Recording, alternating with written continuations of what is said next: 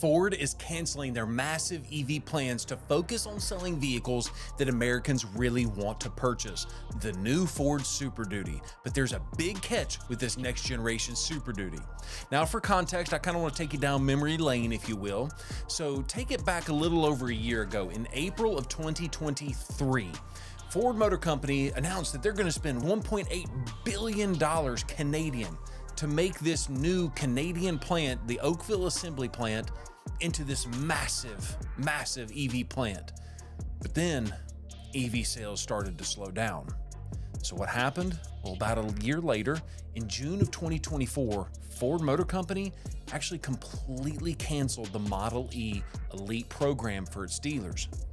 And if you don't know what that is, just pause the screen and you can read it for yourself. But now, Ford Motor Company is even backing up on their EV plans for that Oakville plant. So, what's going on here? The plant that was going to be building these massive amounts of EVs is now going to be focused on selling and building these Super Duties. So Ford is going to be retooling the plant so that way they can build more of these commercial vehicles than ever before. They call these commercial vehicles their Ford Pro vehicles. Now, I'm going to go ahead and say, if this video sounds negative or even hateful towards EVs, it's not.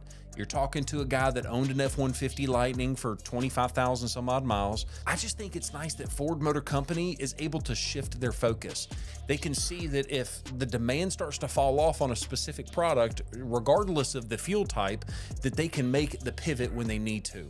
And so, quite frankly, the Super Duty is Ford's most profitable and their most popular vehicle. Well, I guess the F-Series is, but it's very, very profitable and popular for them. And I think the decision just makes a lot of sense. So once they're done making this transition inside the plant, that plant in Canada is going to be the third North American assembly plant for Pro vehicles. Now, I know what you're thinking. Well, it's not in America. This plant should be in America. And you know, I have no hate for you Canada boys, I promise you that. But I do need to let you know that Ford actually builds more vehicles in the United States than anyone else.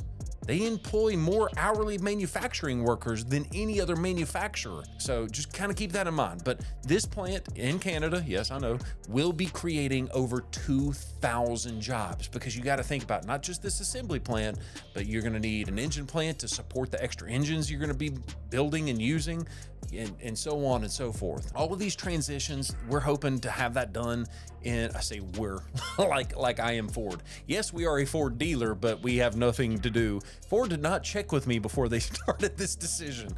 But anyway, Ford is going to be investing $3 billion in this transition.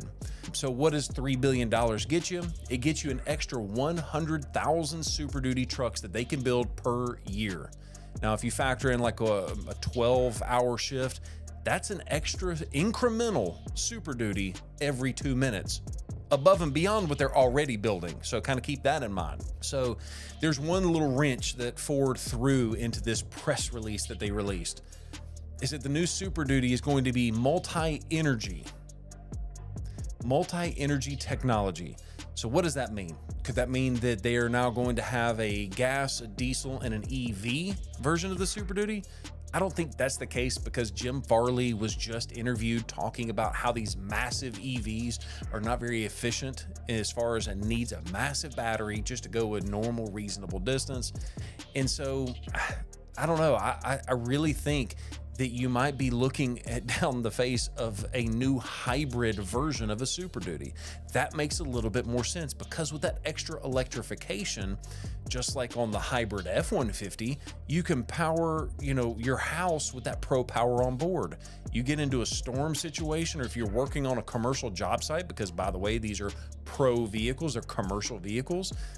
But let's say you're powering your house, you can, you know, power a small portable air conditioner. You can power up your refrigerator or your freezer so your food doesn't thaw out and ruin. There's a lot of practical applications of having a hybrid type of a technology. So I think the hybrid is going to be the version. I don't think it's going to be EV specifically. But they also said that this new plant is going to be a fully flexible plant. What in the world does that mean? Well, they've also committed that alongside this new Super Duty, they're going to be building a 3-row electric vehicle at the same time. So what does that mean? Now, I don't have any insider information on any of this kind of stuff, but I'm just kind of basing it off of all the public things that I've been able to piece together from Ford Motor Company. And I mentioned to you that interview that Jim Farley said, you know, the Expedition would actually make a lot of sense because Expedition and Super Duty currently share a whole lot of similar body panels or interior components. They're similar in size. And so it would actually make a lot of sense if they had an electrified version of the Expedition. But Farley just talked about how these massive EVs are not fuel efficient. So I think that's why they will probably lean more into a Ford Explorer. And keep in mind, there's already a Ford Explorer EV across seas in Europe right now. So I think that will be the next generation of EVs. I don't see them going from the Mustang Mach-E all the way up to an Expedition. I think they'll go from a Mustang Mach-E to an Explorer and then maybe an Expedition after that. I think they have to crawl, walk, then run. Once again, thank you so much for watching this video. If you're interested in buying your next Ford vehicle from a dealership that actually cares and is competent, give us a call. The phone number is right there on the screen. Thank you so much for watching this video and have a great day. Peace.